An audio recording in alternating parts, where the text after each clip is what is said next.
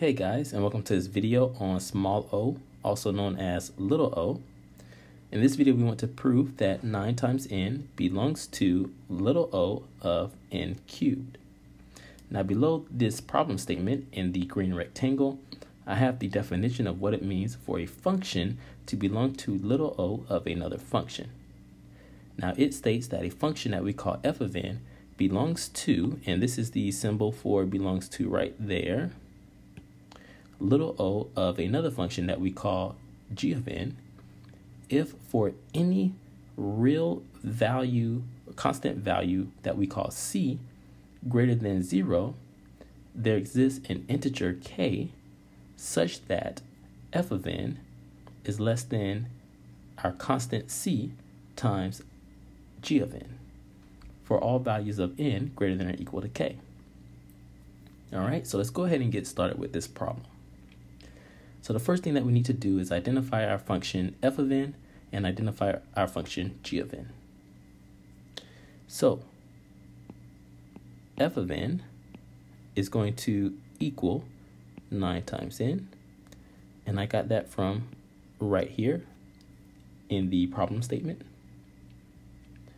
And the function g of n is going to be equal to n cubed, and I got that from the problem statement here. Okay.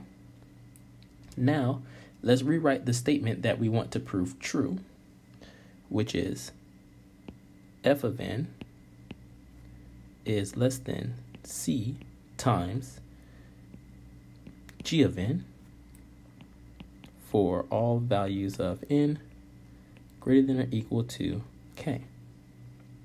All right. And now let's plug in for our function f of n, 9 times n, and let's plug in for our function g of n, n cubed. So if we rewrite the equation now, it will look like this. We get 9 times n is less than c times n cubed for all values of n greater than or equal to k. All right. So now we must show that for any constant value that we call c, there exists an integer k that makes this statement true. So let's go ahead and try to solve for k. Now to do that, what I'm going to do is divide both sides by n. So if I rewrite the equation now, we get 9 is less than c times n squared for all values of n that's greater than or equal to k. All right. And then let's divide both sides by our constant c. So if I rewrite the equation, we get 9 divided by c is less than n squared for all values of n greater than or equal to k. All right, and now let's take the square root of both sides. So if we rewrite the equation again, we get the square root of 9 divided by c is less than n.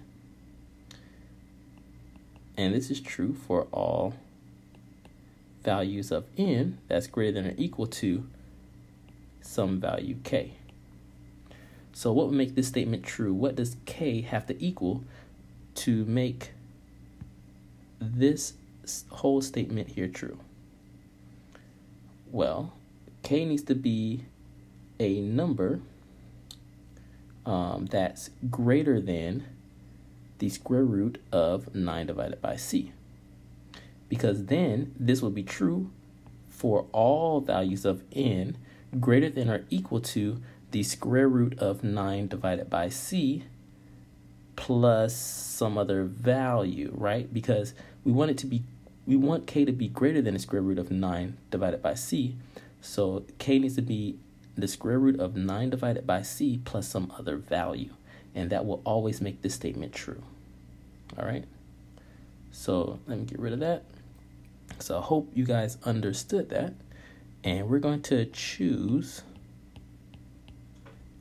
k we're going to choose a k value that's greater than the square root of 9 divided by c. And I will give an example like k equals the square root of 9 divided by c plus 1. All right. So as long as we're adding a positive number, then a positive integer value, then that's going to always be true. Okay.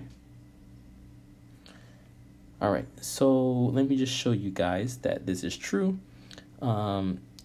We have actually already proven that f of n belongs to little o of g of n. And I will write that here. I'm going to put in 3 dots here. We're going to put therefore before I show you guys an example of us using this k value. So therefore, f of n belongs to little o of g of n, which implies that 9 times n belongs to little o of n cubed. All right. So that is our answer. We have proven this now. But again, if you guys don't see this yet, I'm going to show you just a few examples. You could choose any value for c, and you will see that that statement will always be true. So I'm going to choose one example, and we're going to choose a value for c. Okay. So I have to choose k. Oh, I have to rewrite that so I can remember this. I have to choose k greater than 9 divided by c, the square root of all of that. Okay. So we're going to erase all of this up to here. Okay. And now what we're going to do is we're going to replace the k value here on that equation. We're going to make it the square root of 9 divided by c plus 1, because that's a value that's greater than the square root of 9 divided by c. All right, and now we need to choose a value for c. So I'm going to choose c to be equal to 9. This is just an example. And so now if we rewrite the equation, we get 9 times n is less than 9 times n cubed for all values of n greater than or equal to the square root of 9 divided by 9 plus 1. And if we rewrite this again, we get 9 times n is less than 9 times n cubed for all values of n greater than or equal to 1 plus 1. And now if we divide both sides by 9 times n, we get 1 is less than n squared for all values of n greater than or equal to 2. Now this statement is always true, right? The statement here, 1 is less than n squared, will always be true for all values of n that's greater than or equal to 2. All right, because n is just going to keep increasing. So it will never be equal to or lower than the value 1. All right. And again, you can plug in any value for c now, and using that k value, the square root of 9 divided by c plus 1, and the statement will always be true. Okay? So thank you guys for watching. Please leave any questions you have in the comment section. Don't forget to hit that like button and that subscribe button. And if you found this video helpful, please share it. Maybe others will find it helpful as well. And as always, guys, thank you for watching, and I'll see you all in the next video.